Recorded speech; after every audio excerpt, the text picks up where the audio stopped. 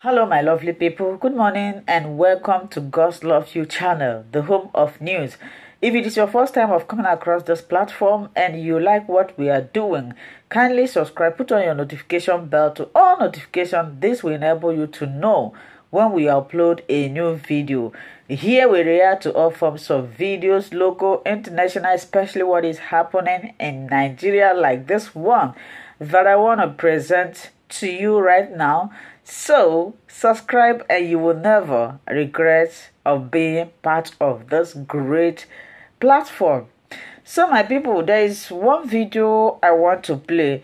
You know, one thing that baffles me in Nigeria or about Nigeria is this. There is this adage in Igbo that states that Onyo noya da aboko ada chijiji. But that is what is happening.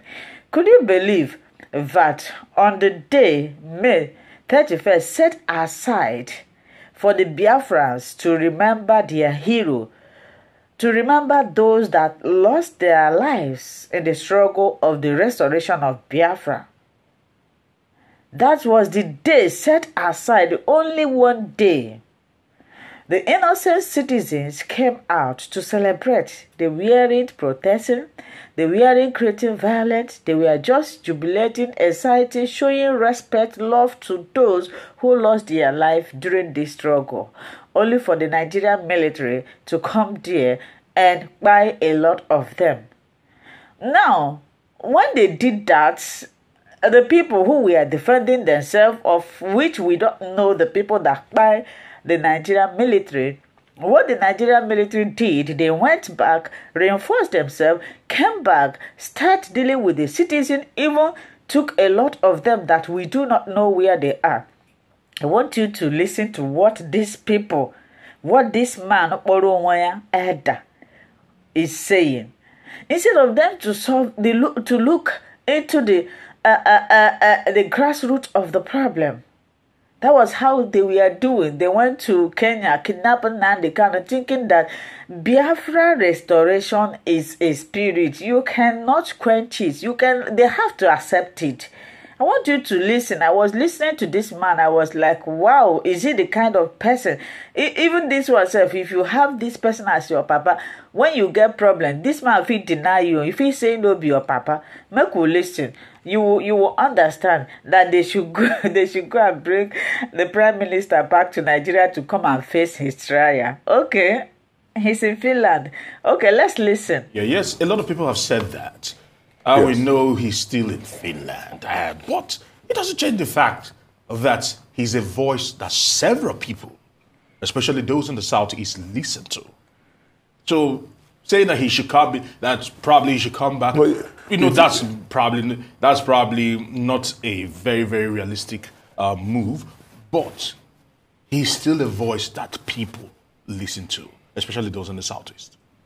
Yeah, it's a voice. It's a voice, if you remember what I said, it's a voice to misguided elements. It's not a voice to reasonable people. But I can be listening to him. Most people cannot be listening. But some of these people who have been brainwashed will be listening to him. But he's there, enjoying himself. But I also believe that this time, government should enter into negotiations with the country where he's operating from and see whether he can be repatriated and to enable him face trial, because what he's doing is worse than what Nnamdi Kanu was doing. So he should be brought back for trial. So what is the way forward? How do we prevent this from happening again, whereby we have non-state actors attacking our military personnel? How do we stop it, not just in the Southeast, but in all parts of the country? You see, in all parts of the country, for instance, if I talk of the Southeast, that people should come out to volunteer information, the people are scared. They are afraid. They cannot give out information because these people are living within the same people. So our security agencies should intensify efforts to flush out these elements from their hideouts. And once that is done, because I was watching a video on Arise this morning. They were parading themselves as if there's no law in the country. So we should deploy more technology to see where they're operating from. And I can tell you on authority that a lot of arrests are being made, especially in Imo State, by the State Security Service, and they don't like going public. I can tell you on authority. And that's why there's a law, there's a decline in the activities of these elements in Imo State. They are now shifting ground to Abia and possibly some fringes of Anambra where they are currently operating. So we need intensified efforts from government and cooperation from the people to see that not only in the southeast for IPOB, for instance, there are pockets of criminality in virtually all parts of the country. You have a kidnapping, mass kidnapping in the northwest, north central. The issue of Boko Haram is dying down in the northeast.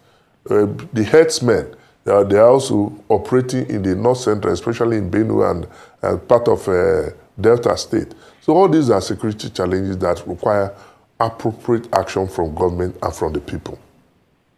All right, so some would say that this is even a hydra-headed problem because some parts of Nigeria are being marginalized or maligned, as the case may be, when you talk about progress, the dividends of democracy, and every other thing that you can actually weave around being a Nigerian. And some would say that's the root cause of some of those problems, that the government at the center has not done enough to ensure that progress and also development is evenly spread, that everyone has that sense of entitlement, everyone has that sense of belonging being in Nigeria, whether you're from the north, south, east, the west, southwest, south, northwest, northeast. Do you think the government can begin to change the narrative? Maybe that might fix this problem that runs deep into the roots of Nigeria. The only thing yeah, I agree with you. There are a lot of agitations in the country, and we need to come and sit down to discuss our problems, especially these agitations. Some people claim marginalization, but there must also, from the government actions seem to be portraying fairness, equity, justice. That's the only way we can be. A lot of people are unemployed. Cost of living is skyrocketing, and people can hardly have, and this leads some people, although it's not justification, into criminality. So government on its part can do certain things. I think during this negotiation for wage increase, government has come out with some measures, but how that can be implemented, if government can pursue it and implement such measures, I think it will reduce some of these tensions that is generating and building up in the country. Besides that, our security architecture is too centralized. I've continued to maintain that, and that's why I'm happy that the government and the state governors are buying into it, that we need to localize our solutions to our local security challenges. It's not what we apply as a solution in the northeast that you are going to apply in the southeast. I'll give you an example. We have the issue of IPOB agitation in the southeast. You cannot use that same solution to tackle the issue of kidnapping and mass kidnapping in the north central or agitation in the... Every problem requires its own local solution. So I believe that government should begin to work towards decentralizing the security architecture by creating state police, although some people will also tell you that it will be abused. They come up easily with this, the issue of state independent electoral commission. And I tell you, these are not different things. The police, the central police, the Nigerian police, will still be there to oversee what they are doing. The crimes will be divided to simple and serious. My people, you have heard what he said. I want you to go to the comment section and tell me what you think. Thank you so much for watching.